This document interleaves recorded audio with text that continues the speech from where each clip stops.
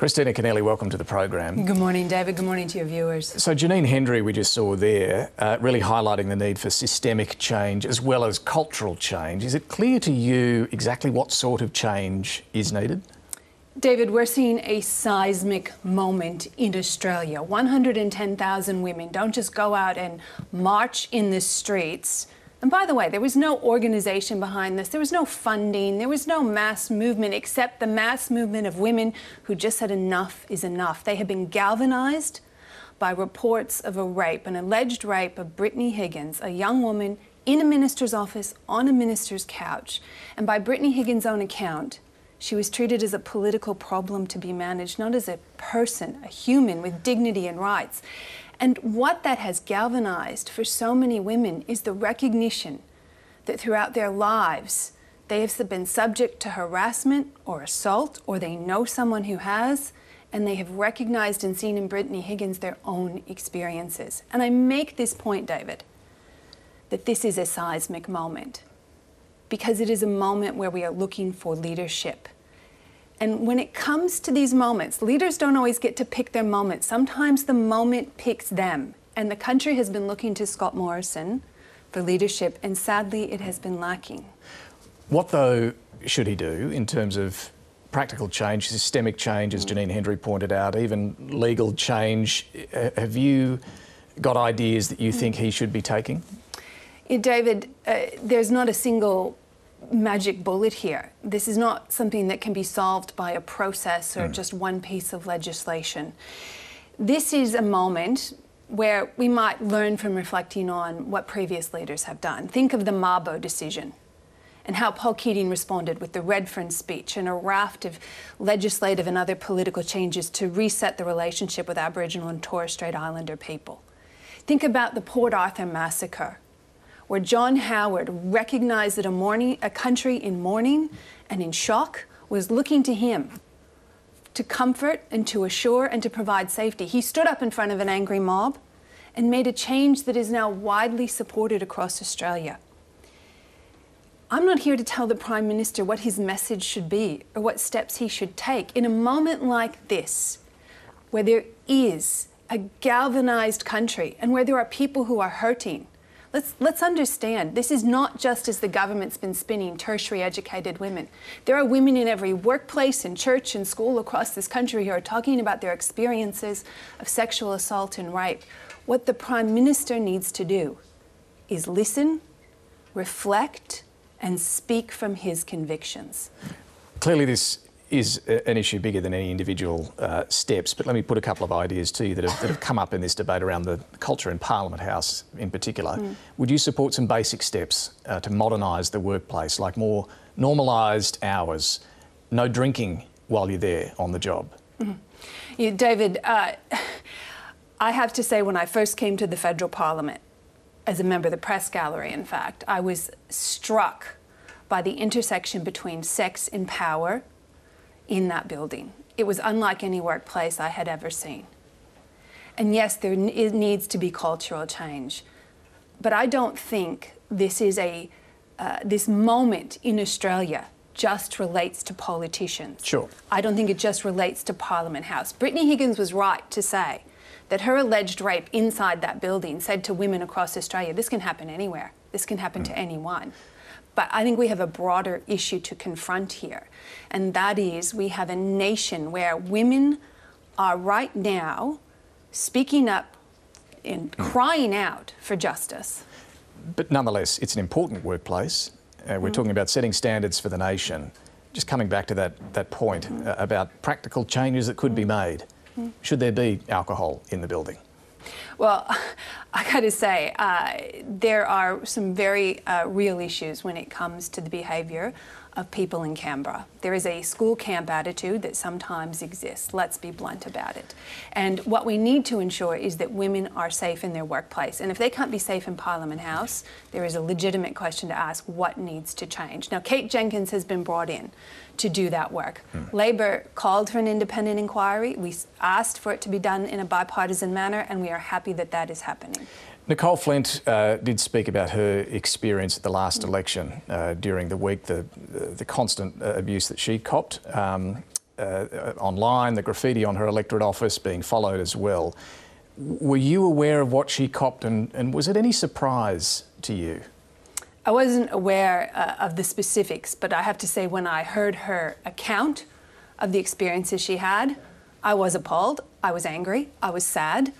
No woman who stands for public office should be copying that kind of abuse, but was I surprised? No. David, I first ran for public office when I was 32. I'm now 52. And the stories that Nicole Flint told are ones I recognize from my own experience and one I recognize from those of my colleagues. We saw that it's across the political aisle. But again, this isn't about politicians. Nicole's stories resonate. My own stories would resonate because they're the experience of women across Australia. I spoke to a business owner in one of my duty electorates this weekend. He's got about 90 employees. He's had to bring in counsellors because women in that workplace are coming forward to talk about their experiences. Chanel Contos, the young woman in Sydney who has started this petition, some of the stories that young women are telling. I stood at that march, David, and there was an older woman. She would have been in her 70s. She was on a walking stick. She was sitting on a folding chair. But when Brittany Higgins came, she wanted to stand and witness and watch. And I stood there and held her up. For people to think this is just an issue that affects women in Parliament or just affects tertiary educated women is to misunderstand the anger and the rage. And by the way, I stand with Bridget Archer, the Liberal MP, when she said she attended the rally because of rage. That's how I feel. That is how women across this country feel right now. And when they look to their Prime Minister and when they look to their Minister for Women, they are seeing silence. They are not getting a response. Labor has, though, over the last few weeks been critical of how the government has handled particular cases, the Brittany Higgins case in particular. This week we did see, through a closed Facebook group, former and current Labor staff raising concerns about sexual harassment, sexual abuse by unnamed Labor figures. Have you been aware of any of these allegations, and how have they been handled if they have been brought to your attention? David, I read the accounts on that Facebook page. They're distressing. They're wrong. They should not happen. And yes, I was angry that there are women within our party who are having those experiences still today. But as I said, this is a societal problem. I'm not naive enough to think that any part of society, including the Labor Party, will be immune. I see my responsibility as a senior woman in this party to ensure that we have robust processes and policies in place. And I acknowledge a lot of work that's been done by Sharon Clayton, my colleague, and others, and we have just delivered a new complaints process. I also see my responsibility to provide advice, support for women to tell their stories, to tell them through where they are respected and heard, and confidentially if they require it. But have you ever had to deal with sexual harassment complaints that have come to you, even from within your office or those around you? David, I'm not going to sit here on national television and canvass conversations I have had with women, no matter what their party affiliation or what level of government in which they serve, and tell their stories without their consent. But let me be clear. And I'm not asking you to do that, to be clear. I'm just saying the process has been the concern that Labor's had and raised over the last few weeks. Are you satisfied that the process has worked or has not worked in the cases you've been involved in? What I have seen is the work that we've done now to deliver a new complaint process, I think is an appropriate one that says to women, if they have complaints to bring forward, they can do so in a clear way, with support people identified, where they will be treated with respect and where confidentiality will be provided if it is required. Do you think Christian Porter should return to his role? David, when I talk about rage and anger that the Australian women are feeling, let's look at the proposition that's being put here. That Christian Porter can return to his job as Attorney General on a full-time salary but doing the part-time work, that his parts of his job will be hived off artificially to other people, and he will be able to, given the time and the space on his full-time salary, to fight his defamation case.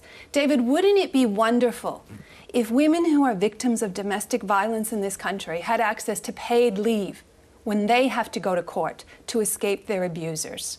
Wouldn't that be fantastic? Instead, what do women who are in that situation hear from this Prime Minister and his government? You can dip into your own superannuation and fund your own escape. These are people who barely have any savings. So, you know, am I angry about that? Are women across Australia angry about that? Of course we are.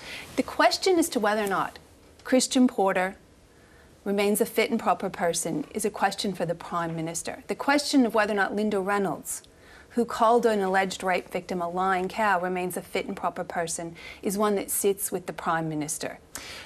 Let me turn to some issues in your portfolio just briefly. Businesses, some of them, are reporting skills shortages, particularly farmers and those in construction as well. This week there was a parliamentary committee report where government MPs argued we should be making some changes to make it easier to bring in foreign workers when it's possible to do so. The first recommendation was watering down labour market testing for some businesses, and they also want places reserved on flights and in quarantine for these foreign workers. Do you think we do need to bring in more skilled workers at all? David, this report would only make sense if it had been delivered on April 1st. This is a report by a Liberal-dominated committee. And in the context where we have 2 million Australians who are either unemployed or underemployed, we have 1.3 million Australians still on job seeker, and that is double the number than before the pandemic. We have JobKeeper about to be cut off, leaving about 1 million Australians behind. We've seen cuts to apprenticeships and traineeships and TAFE from this Liberal government. And what do these Liberal members of this committee want to do? They want to make it easier to bring in foreign workers to work as carpenters and electricians and hairdressers and motor mechanics and cooks and chefs. Now, it is almost laughable the extent to which the Liberal DNA comes to the fore. The response is to go to foreign workers and to leave Australian workers behind. But do you accept there are some skill shortages at the moment? What do you say to the farmers and others who just cannot get Australians to do this work? Well, first of all, horticulture is a different proposition. And it is a different proposition because we have known for years that there are shady labour hire outfits that are relying on backpackers and airplane arrivals to work in highly exploitative conditions. You know, some making as little as $4 a day, some cases passports taken, sexual exploitation. The government's known about this for years. They have failed to act. Now with the borders shut, this shocking exploitation has been laid bare. That's a different proposition. The proposition about skill shortages is one that at the beginning of this pandemic, when the borders closed, Labor called for the government to invest in skills and training, recognising there would be some skill shortages. They failed to do it. Well, you also called for, once the borders do open, a reduction in the number of migrants to Australia. No, David. What we have said. No, I'll quote you. You said when we restart our migration program, do we want migrants to return to Australia in the same numbers and in the same composition as before the crisis? Our answer should be no. David, this government has capped permanent migration, but they have let temporary migration soar to historically high levels. And the important part about that quote is the composition. We have a productivity you did commission. Refer to numbers as well, to be fair. Well, to be fair, yes, because this government has let temporary migration soar to historically high levels.